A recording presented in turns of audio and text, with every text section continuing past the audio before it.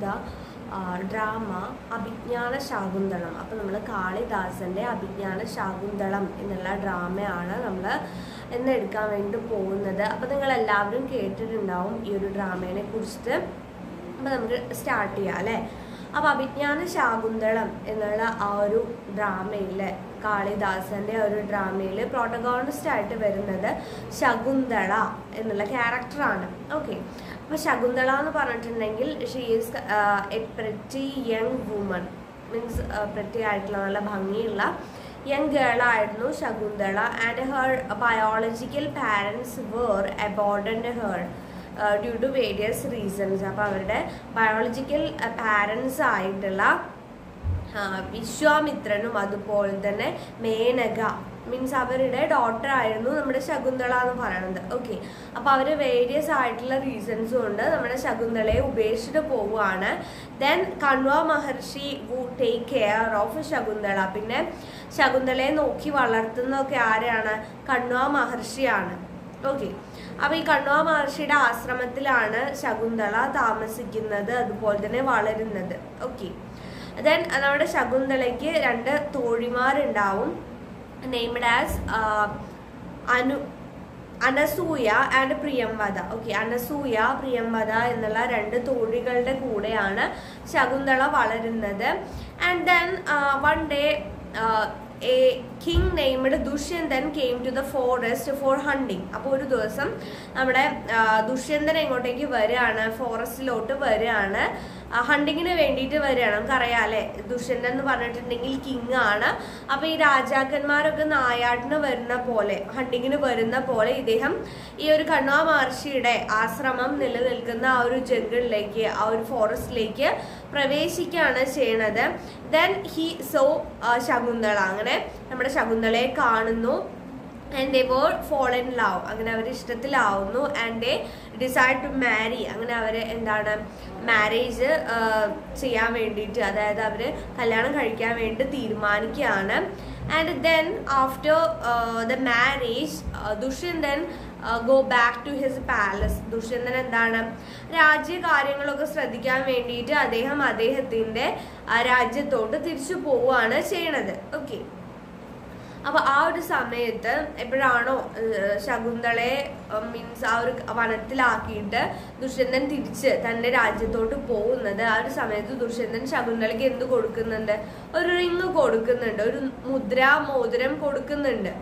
And this ring symbolise the token of love. അവരുടെ ആ ഒരു സ്നേഹത്തിനുള്ള ഒരു ടോക്കൺ ആയിട്ടാണ്, ഒരു ഉപഹാരമായിട്ടാണ് ആ ഒരു റിങ്ങിനെ കൺസിഡർ ചെയ്യുന്നത്.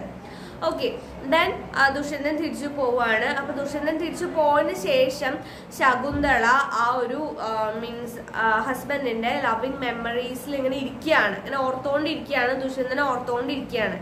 അപ്പൊ ദുഷ്യന്തനെ ഓർത്തോണ്ടിരിക്കുന്ന സമയത്താണ് അങ്ങോട്ടേക്ക് അതീവ കോപാകുലനും മീൻസ് ഉഗ്രശ്രേഷ്ഠനും ആയിട്ടുള്ള ഒരു മഹർഷി വരികയാണ്. അദ്ദേഹത്തിന്റെ പേര് ദുർവാസാവ് എന്നാണ് കേട്ടോ. അതായത് വളരെ ഷോർട്ട് ടെമ്പേർഡ് ആയിട്ടുള്ള ഒരു പേഴ്സൺ ആണ്. അദ്ദേഹത്തിന് ദേഷ്യം വന്നിട്ടുണ്ടെങ്കിൽ ആ മാത്രയിൽ തന്നെ ശപിക്കുകയൊക്കെ ചെയ്യും. അങ്ങനെ വളരെ പണ്ഡിതനായിട്ടുള്ള ഒരാളാണ്. ഓക്കെ, അപ്പൊ അദ്ദേഹം അങ്ങോട്ടേക്ക് നമ്മുടെ കണ്വ മഹർഷിയുടെ ആശ്രമത്തിലേക്ക് പ്രവേശിക്കുന്നുണ്ട്. അങ്ങനെ വരുന്ന സമയത്ത് ശകുന്തള എന്താണ് ദുഷ്യന്തനെ ഓർത്തോണ്ടിരിക്കുകയാണ് അല്ലെ, ആ ലവിങ് മെമ്മറീസിൽ ഇരിക്കുകയാണ്.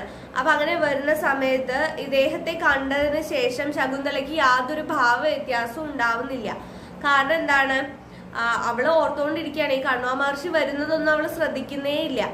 സോറി, ഈ ഒരു ദുർവാസ മഹർഷി വരുന്നതൊന്നും അവള് ശ്രദ്ധിക്കുന്നേ ഇല്ല. കണ്വ മഹർഷി എന്ന് പറഞ്ഞിട്ടുണ്ടെങ്കിൽ നമ്മുടെ ശകുന്തളയുടെ മീൻസ് ഫോസ്റ്റർ ഫാദർ ആണ് കേട്ടോ. അതായത് അവളെ ഇപ്പൊ പരിപാലിക്കുന്നത് കണ്വ മഹർഷിയാണ്.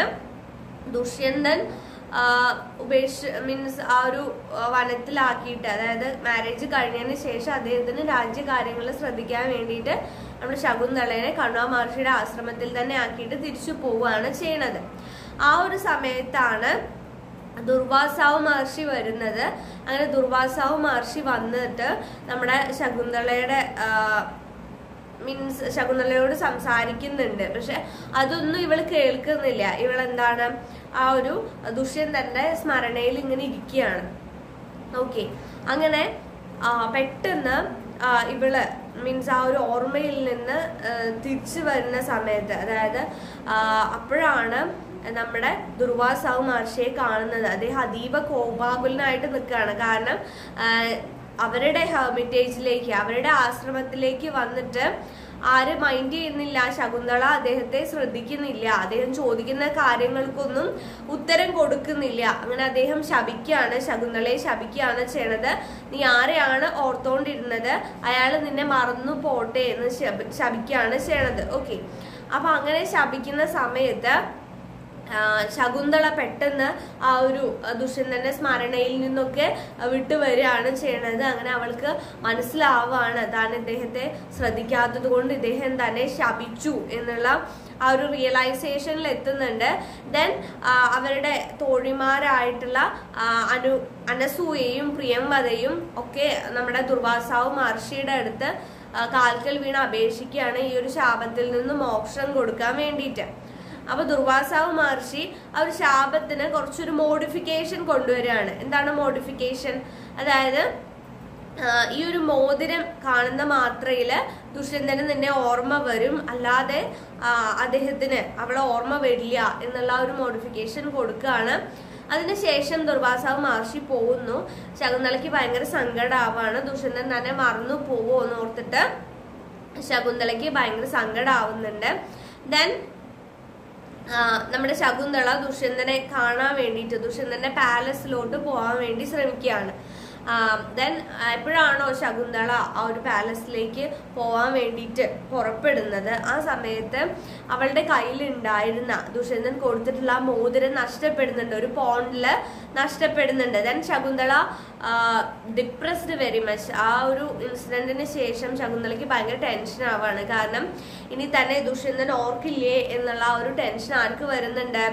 ശകുന്തളയ്ക്ക് വരുന്നുണ്ട്. ഓക്കെ, ദെൻ ആ ഒരു പാലസിൽ എത്തുന്ന സമയത്ത് Dushyanta king Dushyanta does not recognises ശകുന്തളയെ മനസ്സിലാവുന്നില്ല, റെക്കഗ്നൈസ് ചെയ്യുന്നില്ല, ഓർമ്മിക്കുന്നില്ല. ഓക്കെ, അപ്പോൾ അവൾക്ക് ഭയങ്കര സങ്കടമാവാണ്. കാരണം മീൻസ് ആ ഒരു മോതിരം നഷ്ടപ്പെടുകയും ചെയ്തു. ഇനി ഒരിക്കലും ദുഷ്യന്തന് തന്നെ മനസ്സിലാവില്ലേ എന്നുള്ള ഒരു തോട്ട് ആരുടെ മൈൻഡിൽ വരുന്നുണ്ട്? ശകുന്തളയുടെ മനസ്സിൽ വരുന്നുണ്ട്. And during that time Shakuntala were pregnant. Shakuntala എന്താണ്, കൺസീവ്ഡ് ആയിരുന്നു. അപ്പോൾ അതും കുറച്ചുകൂടി കൂടുതലായിട്ട് വിഷമം ഇരട്ടിപ്പിക്കുന്നുണ്ട്. But king Dushyanta who protect her like a to save that lady. അതായത് ഇപ്പോൾ നമ്മൾ ആരും ഇല്ലാത്തൊരു ലേഡീനെ സംരക്ഷിക്കൂലേ, ഒരു പ്രഗ്നന്റ് ലേഡിയാണ്, അതുപോലെ തന്നെ ആരും ഇല്ല എന്നുള്ളൊരു കൺസിഡറേഷന്റെ പുറത്ത് ആ ഒരു കൊട്ടാരത്തിൽ അവർക്ക് അഭയം നൽകുന്നുണ്ട്.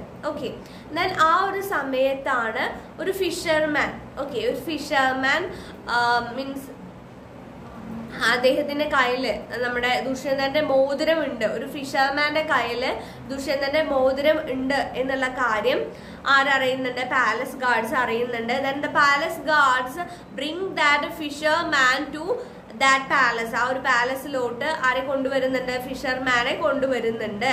അങ്ങനെ ഫിഷർമാനെ കൊണ്ടുവന്നതിന് ശേഷം അവര് മീൻസ് ആ ഒരു മോതിരം കാണുന്നുണ്ട്. അപ്പൊ മോതിരം കാണുന്ന സമയത്ത് ദുഷ്യന്തന് ശകുന്തളയെ ഓർമ്മ വരുന്നു. ദെൻ റീയൂണിയൻ ആണ് കേട്ടോ.